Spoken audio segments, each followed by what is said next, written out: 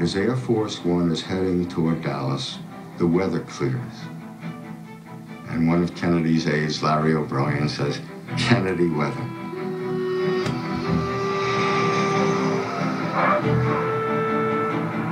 It's a glittering, bright Texas sun. So everything's shining, everything's gleaming. Air Force One, the great silver plane, the door opens, and it seems like the Kennedys are gleaming. As Mrs. Kennedy, and the crowd yells, and the President of the United States. And I can see his suntan all the way from here. The plan was for them to get right into the car. But the crowd is so excited along the fence. They're all reaching out to try to touch this beautiful couple. And they walk along. How could they resist? They get into the car, and the motorcade pulls out for Dallas. The Kennedys are in the first car. In the jump seats are John Connally and Nellie Connally, his wife. On the sidewalks, from the curb to the buildings, are crammed solid with people. From every window, people are reaching out and yelling and screaming. Every time Jackie waves, the crowd presses forward, and every time Jack waves, they press forward, so that the motorcade has to go slower, from 20 miles to 15 miles to 10 miles to 5 miles.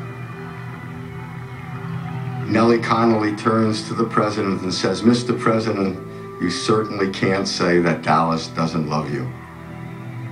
And she says, Jack Kennedy looked at her and gave her this big smile.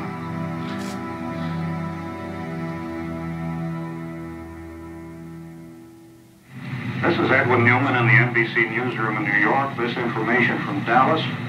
2 priests who were with President Kennedy say he is dead of bullet wounds.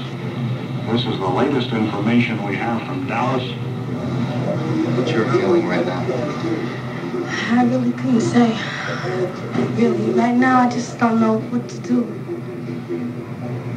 Was there much emotion among the congregation? There was. Really, it was amazing to see the number of men who came into the cathedral sobbing, almost convulsed with sorrow, anguish. But all we can do now is pray for him, and it's about all we can do. An entire loss to the world is hardly believable.